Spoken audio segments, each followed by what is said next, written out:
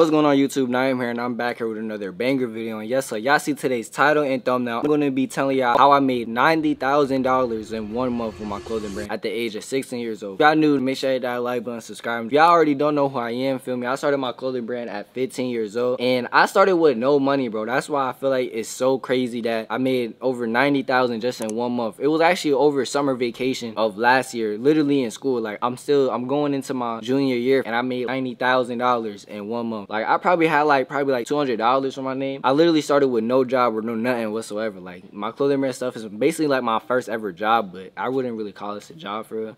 But I literally started with no job. I used to graphic design for people. I used to make commissions. So I used to make thumbnails. I used to make YouTube banners, all that. I'm gonna just put basically some examples of. I was doing that for a while, but it wasn't really getting like a lot of money. So my mindset when I was starting my clothing brand, bro, there's no way I could like lose right now. Like I'm 15 years old. I couldn't even get a job at the time. So I was literally just starting my clothing brand, doing it every day, because I used to be one of those people that would just play games all day. Like I used to play Call of Duty a lot. I used to play Fortnite. Like I literally used to be playing games all day. I just told myself that like if I'm playing games all day, I have time to work on my brand and work on a business. Like because I used to have a shoe business as well. That wasn't really going crazy at that time. So I was like, you know what, let me just start my clothing brand. If it do bad, it do bad. Like I'm not losing nothing from it. That was just my mindset at the time. Like quitting wasn't really an option for me. Like I literally just never thought about quitting my brand, because I'm just doing it. Because if it go bad, it go bad. I'm gonna just do it because I like it, feel me? And I was just making clothes because I liked it. That was basically just my whole background on this, bro. Like I never started with a bunch of money, a job, bro. Like I was literally 15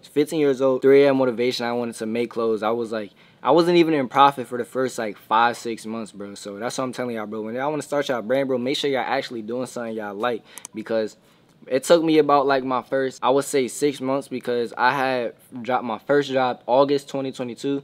And basically a year later is when I got my first 90K month. It was 2 products, bro. I had 2 products on my store, on my website. I was doing pre-orders with mine, so I just left my website open all the time. And it was actually with my 2 most viral products at the time. It was my STMT shorts, which it was the summer, and a lot of people was buying those, but I think I did around like 20K in that time. I wasn't doing as good as the hoodies, bro, because the hoodies is like the main soul of that whole drop. I had my shorts on the website, and I'm doing pre-orders, so the website is open all month. My hoodies and I think my tees. I'm not sure if my tees were out yet, but bro, I've been selling these hoodies. These hoodies made me over $300,000. These hoodies been going viral for years. Like since I first dropped these hoodies, been going viral. If you guys want to hold another video on that, how I basically made $300,000 with 1 hoodie, let me know down below in the comments, because I would definitely give y'all a video on them. Yeah, these hoodies been going crazy. I'm not gonna lie, bro. It took me about 3 to 4 months to perfect them. And in the highest month, I would say in August, that was when I was really promoting myself and getting into paid ads, feel me? Paid ads is what really blew my brand, because I was using my organic content, because I was organic with my clothing brand, I would say up until August, feel me? Because that was my first month using it. When I first started using paid ads, I was literally using the viral organic posts that I got, and I was running paid TikTok ads to them. I already knew, I'm like, bro, once I get into ads,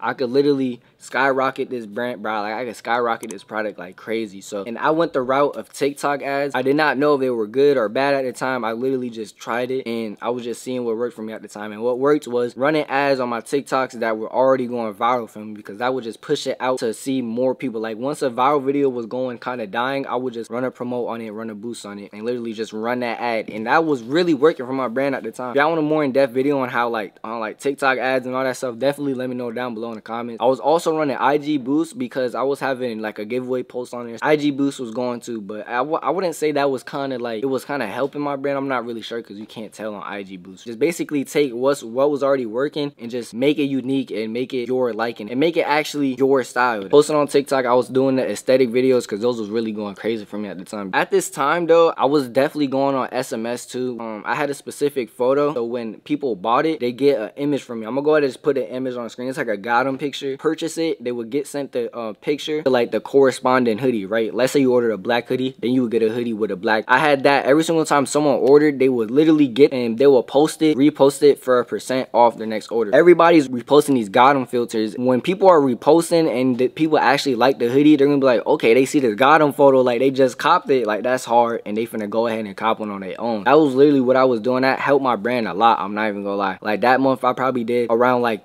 30-40K off at SMS alone because people was resharing that, and I was literally just targeting the same people every single day. So it was going crazy, bro. That's why I tell everybody, SMS, your SMS list is literally gonna be your best friend, because you could get to tell them anytime it's like a new discount day. Like I would just be like on a random Friday, hey everyone, new discount, free shipping today. Then a bunch of people will order just because they're saying they signed up for that list. I don't recommend IG boost unless it's like a giveaway post, but y'all should definitely go ahead and run meta ads instead, because at this time I wasn't knowing if any of my sales was conversion, because you don't get that information off of IG boost. I just thought that, okay, it's a lot of sales coming in, so I made it so like where if someone see my video, they could tell that it's from me, feel me? So I'm gonna just go ahead and put up a few videos that was doing good. I actually boosted my brand up crazy to the sales, so y'all could go ahead and just see like the variety of different videos, like the type of content I was doing. And also another one is to have your shop. You guys know the app Shop. Make sure y'all guys sign up for that on your brand too. That actually contributed to a lot of my sales, bro, because a lot of people are gonna shop through Shop because it's a third-party trusted app, bro. You can't see mine because I don't have service, but I'm gonna go ahead and just put a screen recording up. If you guys have Shop, it literally gives your customer like another protection of the order because they trust Shopify. It's like a trusted third-party service. Yeah, you guys can get Shop through your Shopify because like they're built both, like the Shopify is the parent company. Good part of the sales was from Shop Pay because a lot of people actually trust that platform since it is run by Shopify. But another thing is, I'm going to go ahead and tell y'all, you guys are going to leave your website open and going to do pre-orders. Make sure you guys are contact support. Make sure you guys have an actual separate support team for that. Make sure you are sitting out and go ahead and responding to all those customers' emails, bro. Because with pre-order, a lot of people wouldn't trust pre-order now, but because a bunch of clothing brands actually do be scamming. But a lot of people just don't trust pre-order because they need it right at that second. So if you're doing pre-order,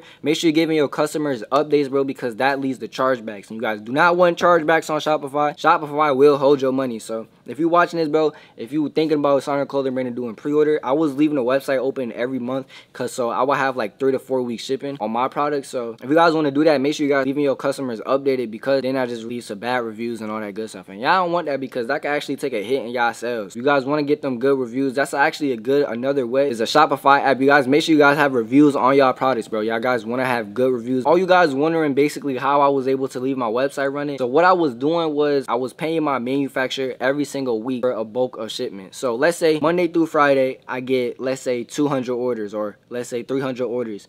On Friday, I will send that over to my manufacturer, and because at this time I was running with a Pakistan manufacturer, so they could get their shipping time fast and all that good stuff. Monday through Friday, I was leaving the website, like every single day I was leaving the website open, and I suggest y'all do leave y'all website open, bro, if you guys have inventory. But I'm telling y'all, bro, having your website open is literally like, because you guys don't know who is gonna have that random 3 a.m. motivation and want to go buy on your clothes, bro. I'm telling y'all, yesterday I woke up to $800 just because people were buying at 2 in the morning, 3 in the morning. I'm telling y'all don't know that 3 a.m. motivation when people want to be a fashion designer is real, bro. It's real. People literally buy my tees every single morning.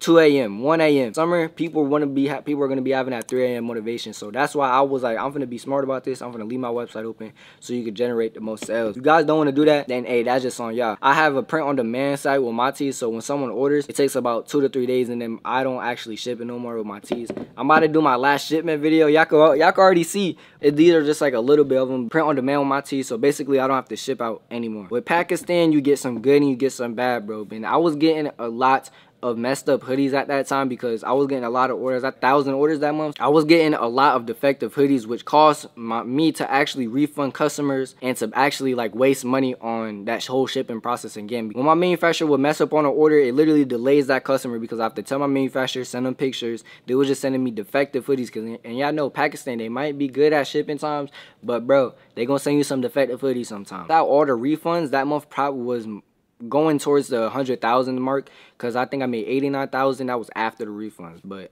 that whole month, bro, I was going towards 100K. Like I probably was at like 98K.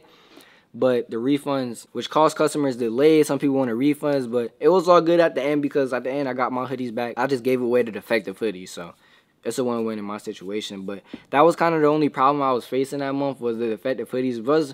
It could have been done with just getting a China manufacturer. That's why I tell y'all, get a China manufacturer, bro. I'm telling y'all. Y'all want to work with me one-on-one, so y'all don't got to worry about manufacturers. Y'all don't got to worry about graphic design. Choosing 10 spots for people to do one-on-one mentorship with me. If you guys want to go ahead and work with me one-on-one, scale your clothing brand, go ahead and apply down below. I only got a few spots left because some people have taken that spots up. So if you're watching this right now, this is your sign. I have a bunch of new drops planned, bro. Like I told y'all, my art gallery tees. I'm just go ahead and show y'all.